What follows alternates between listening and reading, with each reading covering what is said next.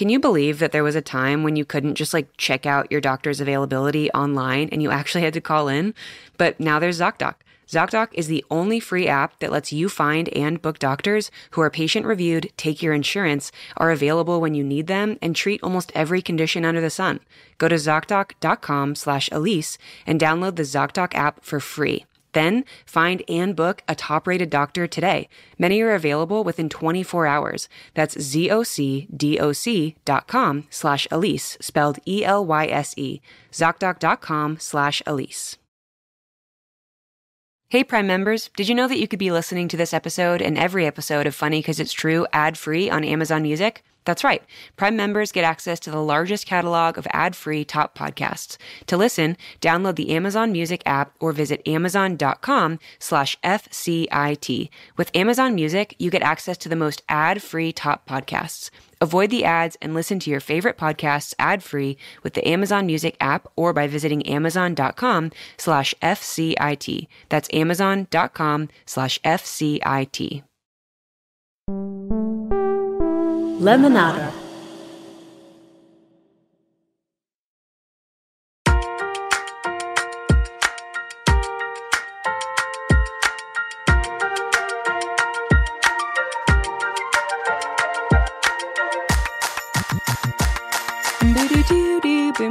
Okay, actually, can you just pretend that you're listening to a fully complete theme song here? I got really in my head, and I tried to make it perfect, and I couldn't. So this is going to be the theme song right here.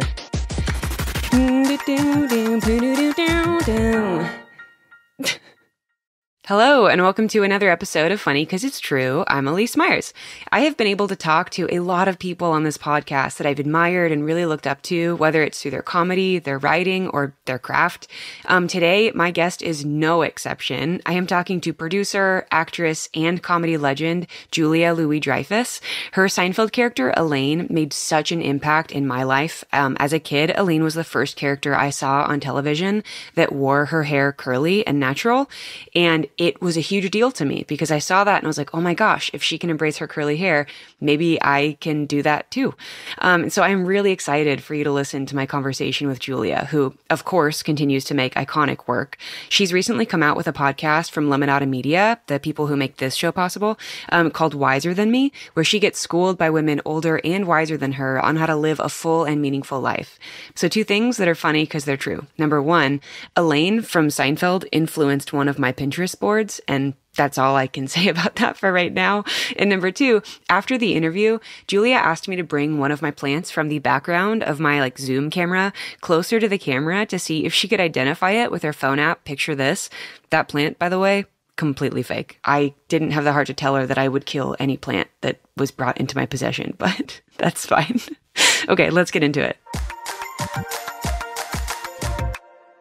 Apologies in advance because I have a dog who's insanely barky. Okay. And the dog walker's coming shortly, so we may have a shit show on our hands. Honestly, we've had children join mid-interview. I've had to leave so my husband can give me my meds for my interview. So okay, we're okay. We've had right. It all. Yeah, it's Great. Okay. How are you, by the way? Where are you right now? Is this an office? I'm very well. I'm in Santa Barbara, California. Oh, cool. Do you live in Santa Barbara? Yeah, my husband was born and raised here, and my mother-in-law, who's 94, lives here. And where are you? I live in Nebraska. I'm originally from California, which I love Santa Barbara, but I moved to the Midwest in 2017. So I've been here for a little while.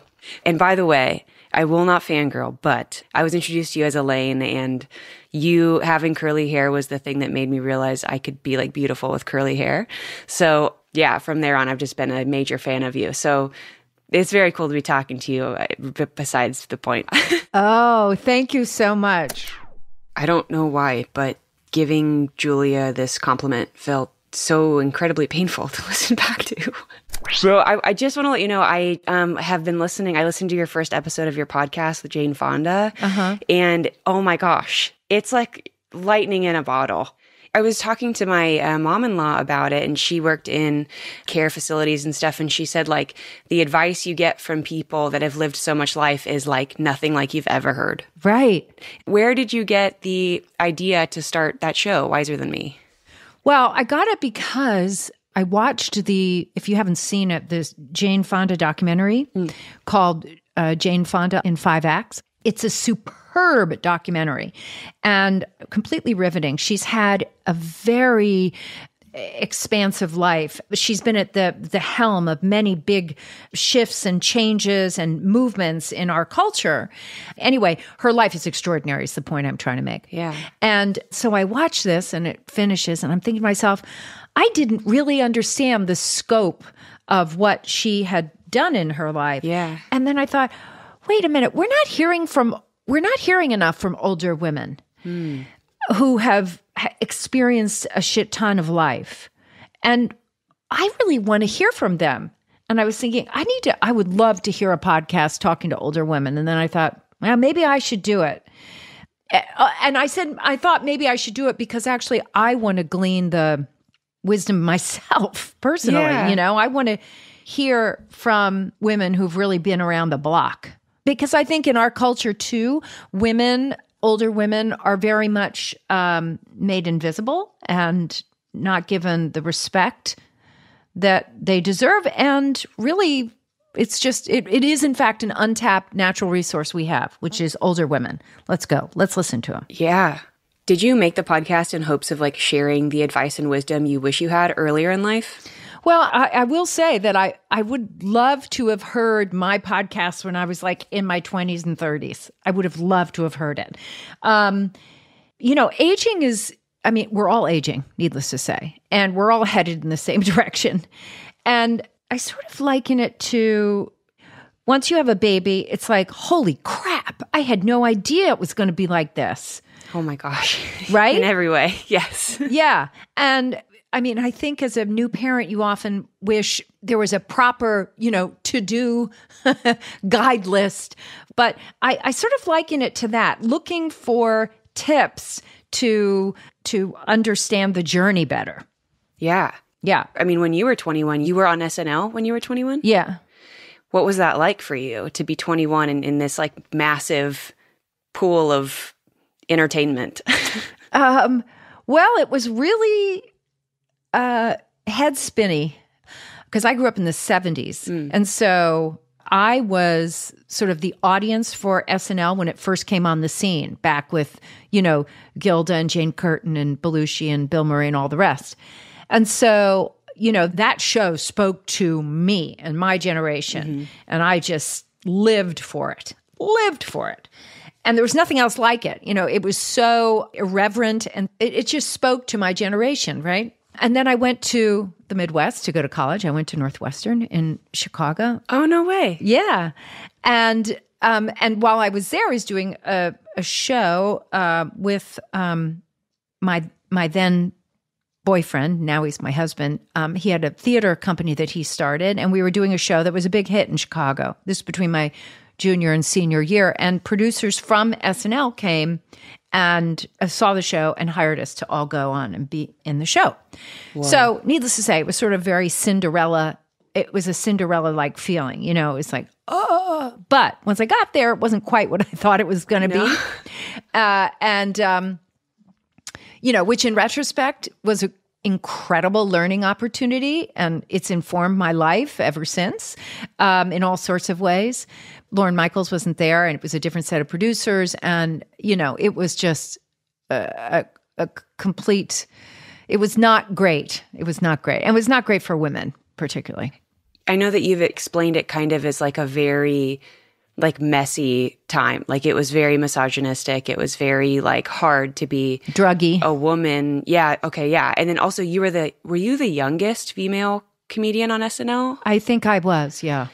So that on top of it, all of it, it feels like it was the perfect storm for you to kind of just feel out of your depths, kind of. I was out of my depth. I didn't even just the fact is I was, and I didn't have I was very green, right? I did not know, I didn't know anything about doing television.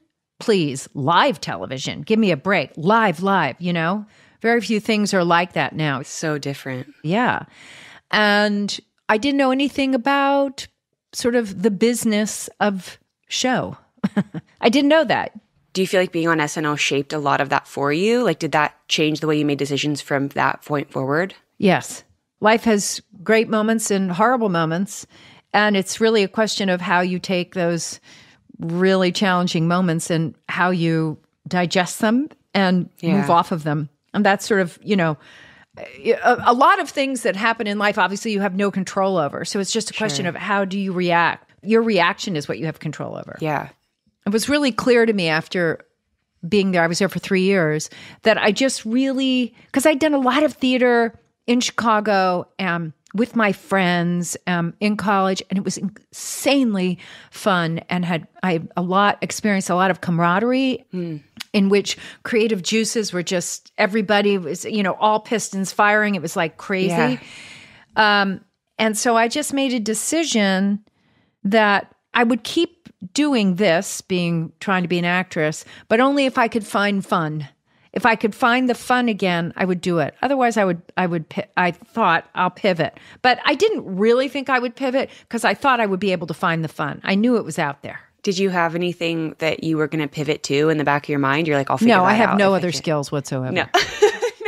I mean, I don't. I swear to you. I mean, I have a skill. I'm a good eater, and I'm good at buying things for myself. So if honestly, somebody could good pay for you. me, if somebody could pay me to buy things for myself, that would be a job I could take.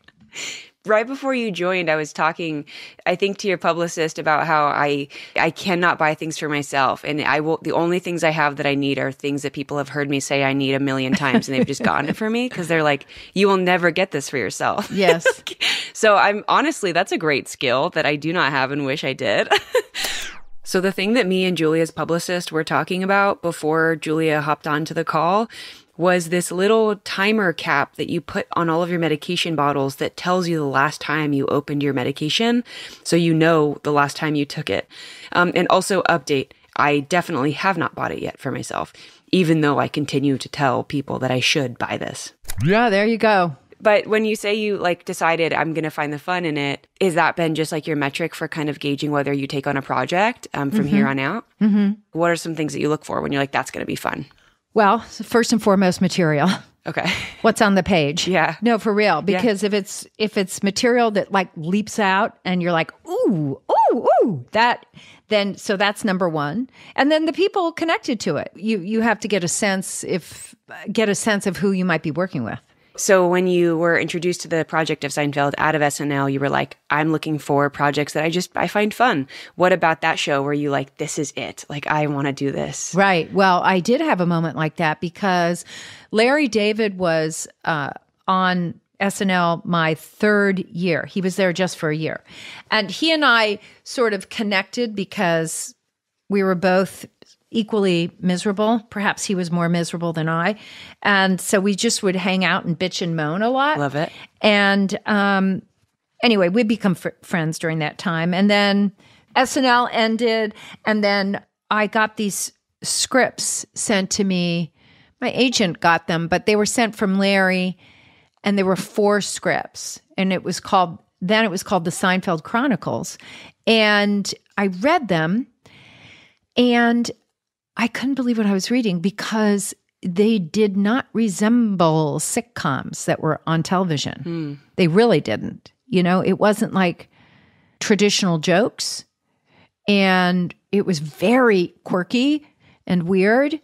And I was completely riveted. Even though, by the way, in 2 of those 4 episodes, I had practically nothing to do in 2 out of the 4 episodes, but I was still intrigued. Wow. So I went to go and meet with Lair and Jer, and we made a deal over the weekend, and I started shooting the following week. Just super casual. Lair and Jer. You know Lair and Jer. By the way, this is Larry David and Jerry Seinfeld. Wow. That happened. Is that normal that happens so fast? Or is that No, it was completely. And I didn't have to, they have this thing in television and also sometimes in film where they make test deals. So that means points of your contract have all been negotiated. And what's happening is then usually you're up against a couple other people and everybody auditions and then they zero in on the one person, et cetera, et cetera. But in my case, because I had been working on NBC. I had done other things for NBC in the interim after SNL. They knew me, so I didn't have to make a test deal. And so had already been approved by NBC. That feels like a big deal to not have to go through that process. Yeah, it was a big deal. It was. It was very relaxed. It was really nice because I went in and I met with Jerry and Lair, and Jerry was eating, I kind of knew him. I'd sort of recognized his face from Carson, and he was just eating cereal. And then we just sat down and read a scene together. And it was just like, that's very Seinfeld. It's very Seinfeld. Cereal. Yeah, well, he was a big cereal eater. I don't know if he still is. He might be. But it had a very sort of like just, I don't know, colleagues, that sounds very businessy. Friends hanging out feeling to it. That's what it was. Yeah. When you read Elaine in the scripts, did you see yourself in her, or how did you make yourself fit into Elaine, or Elaine fit into your personality? Yeah, I think I did see myself in her. Yeah. She had kind of a assertiveness. I don't know if I'm assertive actually, but I just tried to make her, I guess I tried to make her like myself. I don't know. I can't really answer that. I'm not exactly sure. I think what I liked about her character particularly was that she wasn't just the girl. I think that's what appealed to me the most. She had so much personality. Exactly. She was a character. Yeah. She was just a character, one of the four people on the show, as opposed to the three guys and then the girl. Yeah. So that was interesting to me. And that was a bit of a game changer. Really, every single lead on that show held so equally to each other. It was like the chemistry felt so natural watching it, which I'm assuming it was natural in the moment too, and it translated. Yes. And it was like the respect you guys had for each other, the respect that everyone had for Elaine and Elaine had for, I don't know, it just felt so real to the point where I forget it's a show when you're watching it, It just feels so genuine. And the character of Elaine, you are so comfortable in yourself and silly and goofy and a little wacky and eccentric, and that gives people permission to feel that way and be that way and accept themselves in that place. And genuinely, as a kid watching this, I was like, oh, okay. I'm not too much. I'm okay, to be silly and to be myself. And I will find people that love me and accept me in a group like that. Oh, I'm glad. So I think that was a really powerful character, at least for me. And and also the way she dressed, because Elaine wasn't dressing sexy. I love Elaine's style. I have a whole Pinterest board about Elaine's style, so I can recreate that. I just think that it was so cool. This Pinterest board I'm talking about is called Style, and it was 100% real. It is not called Elaine's Style. It's just Style, and about 27 photos of Elaine from Seinfeld. So you are so iconic as that role. It's so crazy. Thank you. We have to take a quick break, but when we come back, Julia tells us about the times that she's had to do things scared.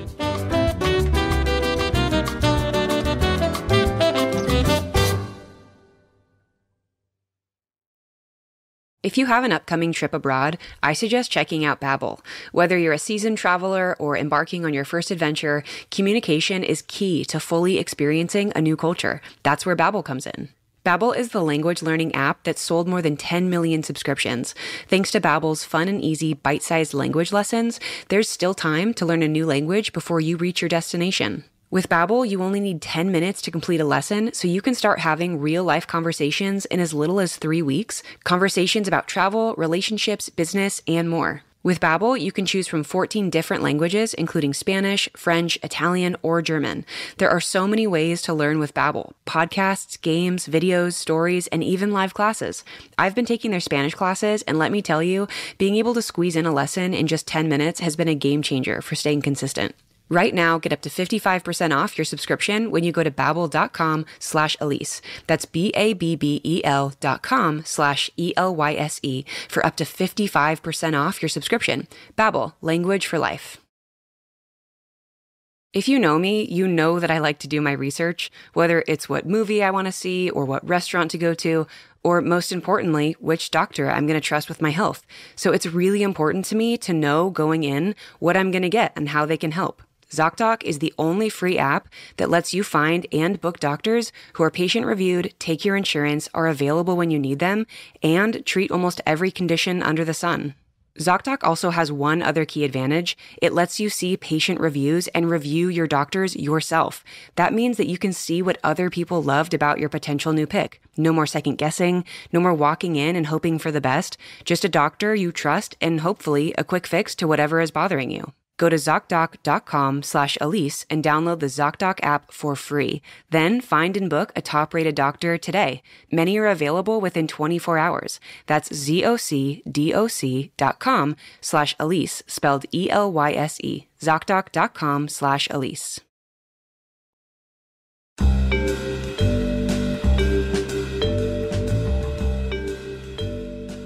Okay, so I read the crazy dance Elaine does on the show, Little Kicks. You workshop that with your family. Can you tell me how that came to life? Well, my mom happened to be visiting, and we had a table read the following day. And it got the script, and it just said, she dances these dances strangely. I mean, there was not much direction as to what this was supposed to be, except that it was supposed to be horrifying, right? Okay. So I just stood in front of the mirror, and I sort of tried to come up with physical things that looked incredibly unattractive and awkward. And then I went downstairs. I had like 2 versions. And I went downstairs to the kitchen, and my mom was visiting. My husband, Brad, was there. And I said, okay, guys, which one is worse? And I did them both, and they both chose what ended up being on the show.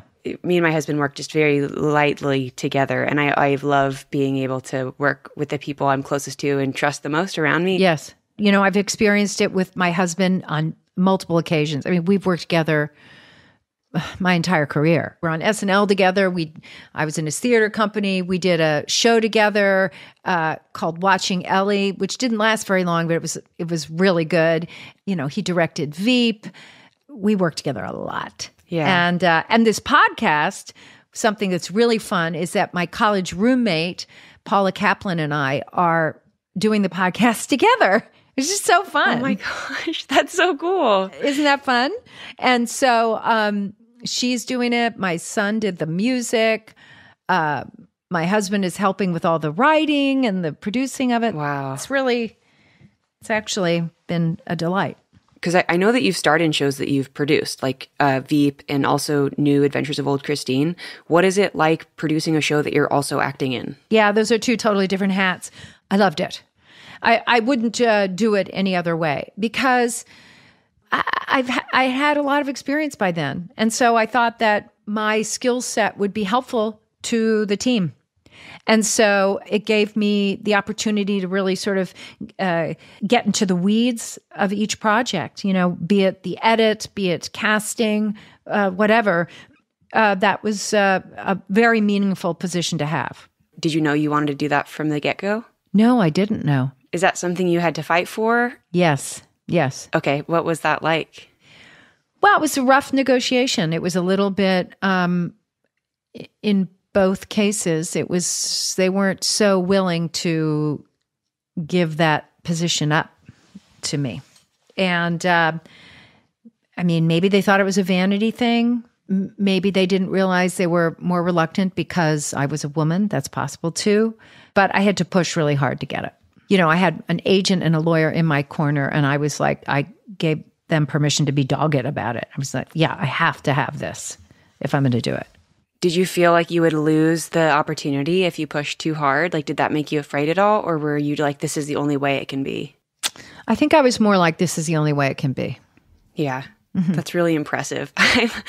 I'm green to this. And so I feel like I wouldn't know kind of where to press and where not to. Cause it's like, for me, it's like, I'm afraid I'm going to let someone down.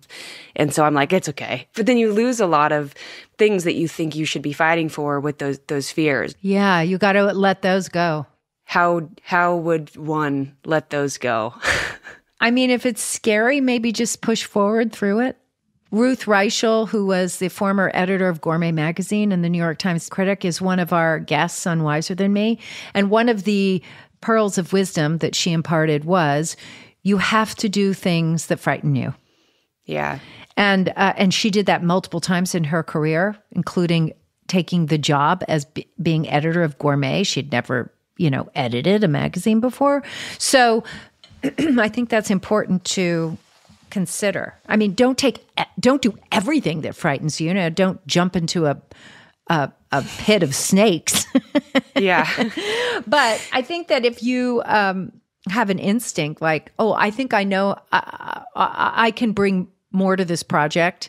I have skills that can be helpful here, then, stick to them. I have a saying in my life specifically where I like to say, do it scared. So it's kind of the same idea of like, it's easier for me to take opportunities, but then in the little nuanced moments of like fighting for creative control or fighting for an edit, like the littler things that are easy for me to just let go. It's like, that's when I'm like, never mind, I'm not going to do it scared. So has there ever been anything in your life that you've just been like, I'm just going to do this scared? Doing this podcast was scary. Really? Yeah. What about it scared you? Well, I'd never done anything like it before. I've been guests on podcasts and stuff, but talking to women who are like fucking accomplished, I'm like really accomplished older women. And I'm like, I can relate. Yeah. No, I don't mean it like that. No, I'm literally sitting here talking to my idol. It's all good. Thank you so much for saying that. But I mean, really, it was just like week after week of talking to people that I revered, who are hyper intelligent. I wanted to make sure to have the conversations be meaningful and to be authentic. Yeah. Anyway, all of that. And it's a skill set that I'd never exercised before. So, it was with a wing and a prayer, I jumped into it. The fact that the iconic Julia Louis-Dreyfus is telling me that she was scared to do her podcast is like blowing my mind, because every time I have interviews for my podcast, I want to cancel. Like, do you know how many interviews I have wanted to reschedule because I simply just like didn't want to do it because I was too scared? Like, this is awesome. Not like awesome, like she, I don't want her to be scared. It's cool. We feel that way. You know what I'm saying? Who was your first guest? The first person I actually interviewed was a friend of mine, Caitlin Bristow from like The Bachelor world. Uh-huh. And then the first episode we aired was Paul Feig. Oh, please. It was like, and I botched that interview, Julia. Like, not botched it. Looking back, it was fine. But Paul mentioned that he wrote in the writer's room for The Office, and The Office is one of my favorite shows of all time. Of course. As soon as he mentioned that to me, it was like anything else that was written on that prep document could have never existed, and I would never have known, because it was like, I will only be talking to you now about being in writers' rooms for the next 45 minutes. What's wrong with that? Nothing, but it's like very insider baseball. So somebody that doesn't, isn't interested in that, I was like, I've just blown this conversation into the ground. Except to say that I would argue that was a very authentic reaction, and I'm guessing that came through in the conversation. And who cares if it's inside baseball? A writer's room is interesting. You could talk about a writer's room for fucking 10 hours straight. I mean, It's wild. So I think that's cool that you did that. In that case, you sort of, maybe without realizing it, you trusted your instincts and you followed them. So good on you, I say. Thank you. Time for another break, and when we get back, Julia tells us about her upcoming projects.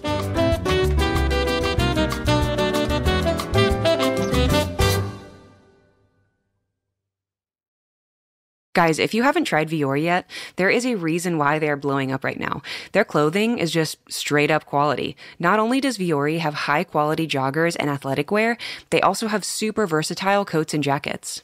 I have their Sherpa hooded trench, and it really comes in handy when it snows a bunch here in Omaha. I love when clothes are super cute and super functional. Plus, Vuori is 100% offsetting their carbon footprint. They're also reducing and offsetting 100% of their plastic footprint from 2019 and beyond. For our listeners, they're offering 20% off your first purchase. Vuori is super comfortable and super versatile. Try their pieces out for yourself at vuori.com/Elyse. That's VUORI.com/Elyse, spelled ELYSE. Not only will you receive 20% off your first purchase, but enjoy free shipping on any U.S. orders over $75 and free returns. Go to vuori.com/Elyse and discover the versatility of Vuori clothing. I feel like we're always having to learn new tips and tricks for managing our mental health, right? Maybe it's because the world keeps on throwing new things at us day after day. It makes sense. We need to adapt and find new ways to cope with anxiety, depression, and more. Hers offers access to mental health care that can support you in your day-to-day, including dealing with anxiety and depression. At forhers.com, you can get access to real medical providers who can prescribe trusted mental health medication if it's right for you. The process is 100% online, including free unlimited check-ins, provider messaging, and support along the way. Plus, to make things even simpler, you can get your first month of treatment for just $25 if prescribed. To get started, go to forhers.com/Elyse. That's forhers.com/ELYSE. I really love that you don't need insurance to use Hers. It's all a part of their mission to make finding support as simple and painless as possible.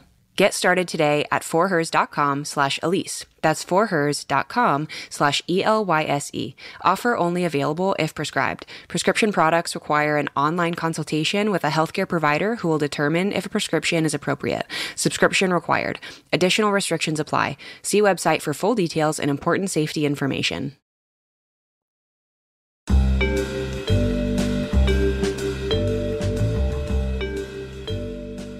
Is there anything that you have in your mind that you're like, okay, well, now that I've done this, maybe I'd be interested in doing this? I've got some movies lined up that I have to do. You know, I'm playing a different kind of role and I get to fight and shit like that. So that'll be fun. Is this the Marvel?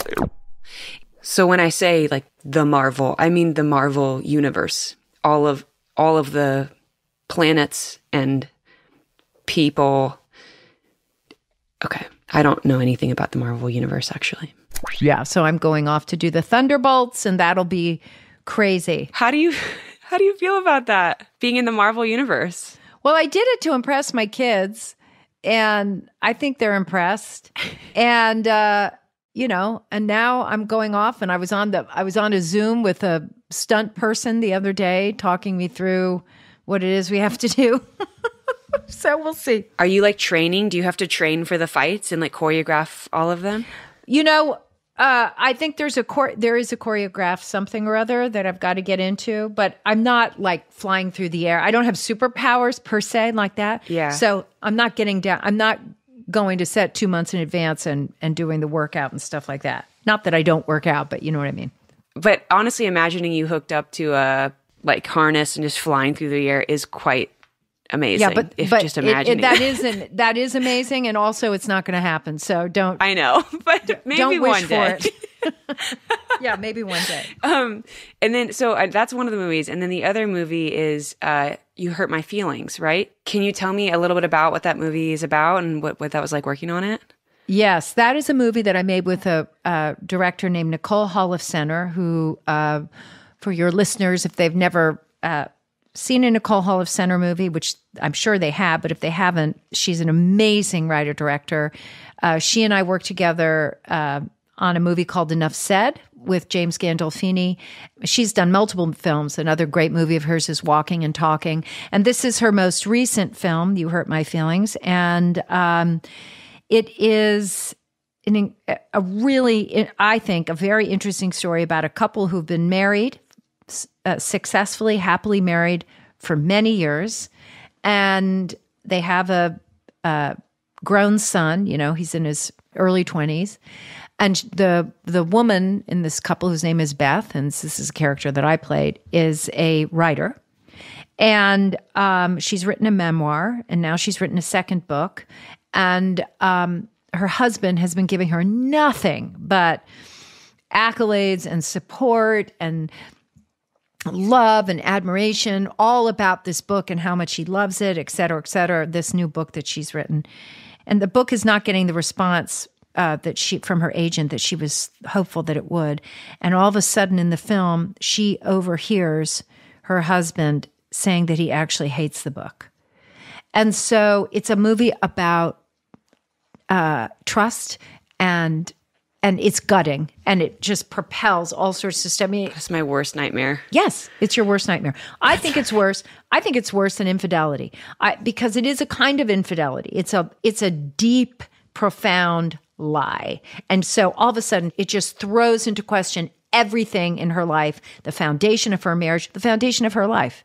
And that's what the film is about. So it's sort of a small thing about a big thing. I'm excited for people to see it, I think. And it's funny. And it's very funny. This is just such a deep, lie. It's just, if I ever heard my husband speaking like that about me and my work without ever being honest to me, I would literally be like, I've never heard of you in my life. Stonewall cold, not even a fight. Just like, you're dead to me. Listen, do I wish I was kidding? Yes. But Jonas would be the first person to tell you that this is 100% an accurate response from me. Exactly. I would be so gone. That's right. It's over. You are not who I thought you were. And what was that process like to do a movie? Because you've produced other movies before? Yes. Making a film is its own sort of beast, as it were. I mean, it's, it has an end in sight. When you're doing a series, it's sort of you're like on a treadmill, if you're lucky, by the way, you're on a treadmill and it keeps going, if you're lucky. But a film has a proper end. And so it's a different kind of approach. But I was working with, two other producers with whom I've worked before, Anthony Bregman and Stephanie Aspazazu, and I just can't tell you how much I love them. So it was just it had a nice camaraderie to it. That's amazing. I cannot wait to watch it. Julia, thank you so much for being on my podcast. This was so cool. Thank you. I appreciate it. Lovely to talk to you. Good luck with your podcast and your whole entire life. Thank you. All right. Thank you so much for listening to my conversation with Julia Louis-Dreyfus. Make sure to check out her podcast from Lemonada Media, Wiser Than Me, and keep an eye out for her film, You Hurt My Feelings. If you like the show, give us a rating and a review. It helps other people find us. Okay. Be back next week. Bye. There's more Funny 'Cause It's True with Lemonada Premium. You get access to all of Lemonada's premium content, including My 5 Questions with Julia Louis-Dreyfus, coming out this Friday. Subscribe now in Apple Podcasts. Funny 'Cause It's True is a Lemonada Media and Powder Keg production. The show is produced by Claire Jones, Zoe Dennis, and Linnea Tony. Our associate producer is Tiffany Bowie.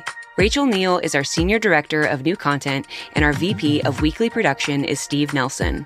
Executive producers are Stephanie Whittles-Wax, Jessica Cordova-Kramer, Paul Feig, Laura Fisher, Kesla Childers, and me, Elyse Myers. This show is mixed by Johnny Vince Evans, additional help from Noah Smith and Ivan Krayev. Our theme song music was written by me and scored by Xander Singh. Follow Funny 'Cause It's True wherever you get your podcasts, or listen ad-free on Amazon Music with your Prime membership.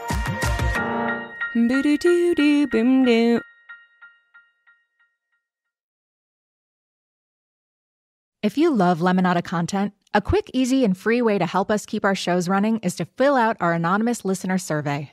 By just answering a few questions, you can help us find new brands to connect with and also share feedback about show content you'd like to see across the network. And even better, once you've completed the survey, you can enter for a chance to win a $100 Visa gift card. The survey is short and sweet and will help us play ads you don't want to skip and also keep bringing you content you love. Just go to lemonadamedia.com/survey. Last Day from Lemonada Media explores the moments that change us. Those times where you look back and say, whoa, one day I was myself and the next I wasn't. I'm Stephanie Whittles-Wax, and I have seen time and time again how sharing these stories can change lives. So, do you have a moment in your life that changed you, fundamentally and forever? What happened? How did you move through it? And how did you eventually start again? If you'd like to share your story, go to bit.ly/lastdaystories, bit.ly/lastdaystories. We can't wait to hear from you. We can't wait to hear from you. We can't wait to hear from you. We can't wait to hear from you. We can't wait to